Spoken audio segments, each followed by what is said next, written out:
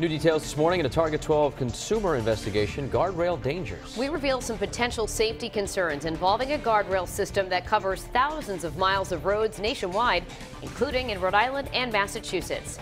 Our own Susan Hogan spoke exclusively to a man who lost both of his legs after hitting one of those guardrails. She joins us now with that interview and the new details. It's only been 4 months since this accident, and Jay Traylor says although he is healing, the images of that day will never fade. Orange County 911, Captain McPherson. I've lost my legs in a wreck. Where are you? We need to get somebody out of here quick. Okay.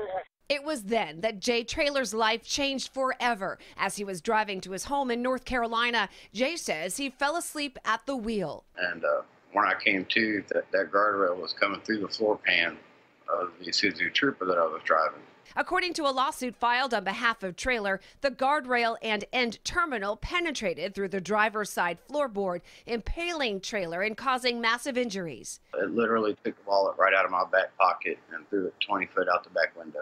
As a result, Traylor is now a double amputee. The lawsuit claims the guardrail Traylor hit was defective and unreasonably dangerous, and because of this, it didn't perform as intended. That guardrail, according to court documents, is manufactured by Trinity Industries, based in Dallas, Texas. These are needless tragedies. Traylor's lawyer, Stephen Lawrence, represents several victims who claim they were seriously injured after hitting a Trinity guardrail and terminal, just like the one Jay hit.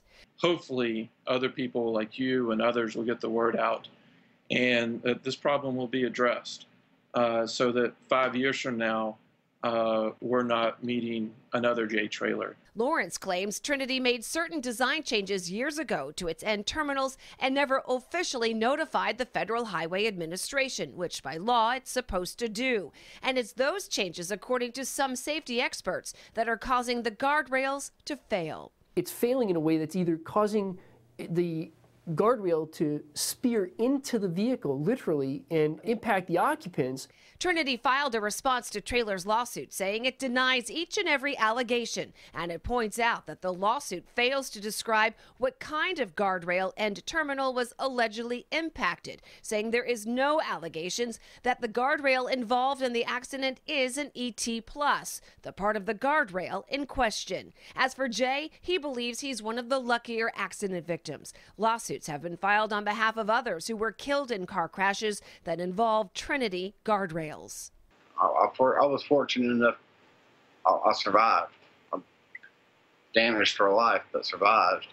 The Federal Highway Administration says that while Trinity did inadvertently omit certain design details, the guardrail meets crash test criteria. They also tell us that they've received no complaints from states nationwide that they've ever had any issues with the guardrails that are in use now. With the Target 12 investigator, Susan Hogan, Eyewitness News.